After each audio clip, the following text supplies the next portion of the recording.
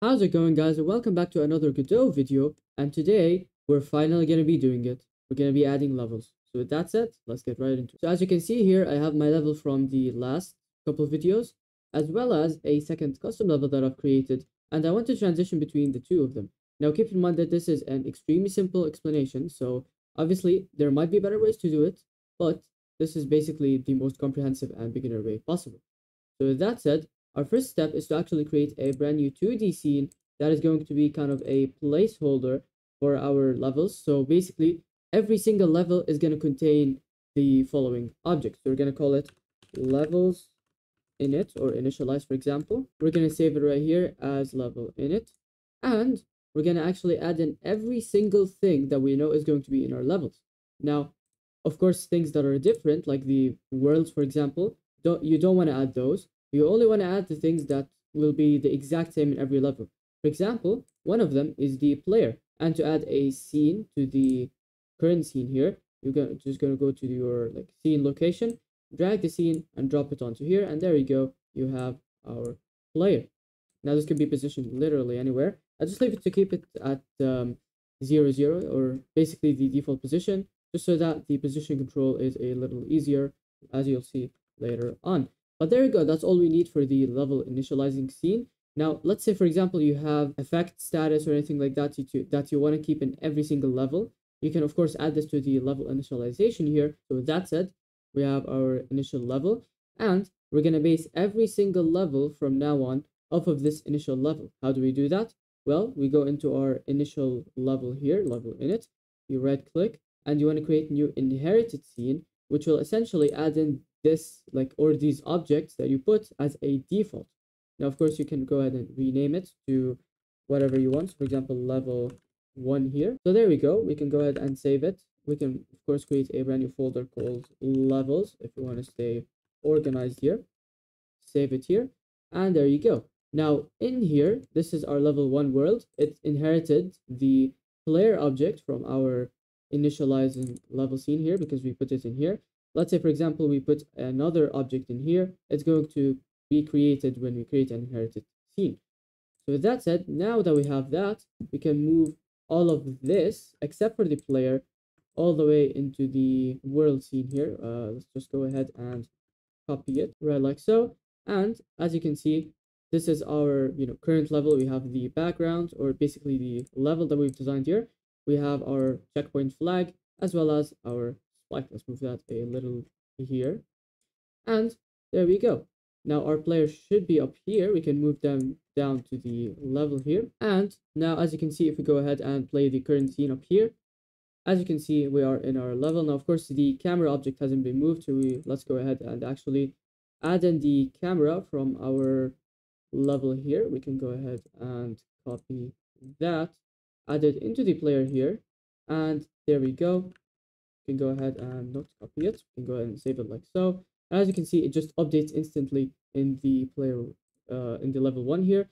As you can see, the camera works perfectly fine like before. We take damage. If we die, we respawn back. If we go into the checkpoint flag, our checkpoint has been set. Everything works exactly as normal. And we have a level. Now, of course, we can go ahead and create another scene here. We can not like that.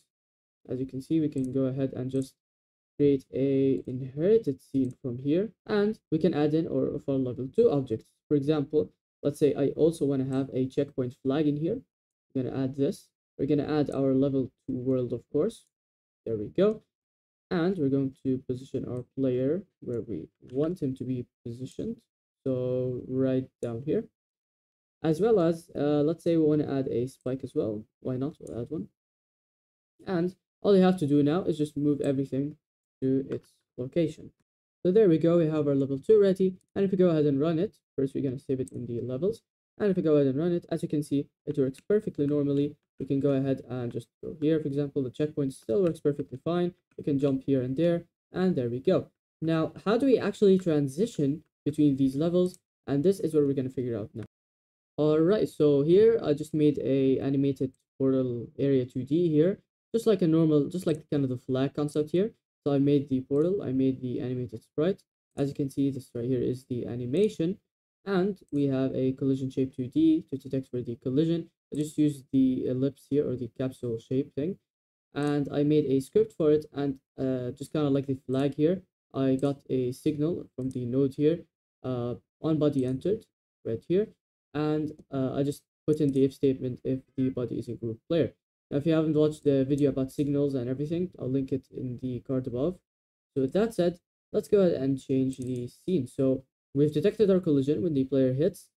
Now what we want to do is we're going to say get underscore tree, like so, dot change underscore scene underscore to underscore target, like so.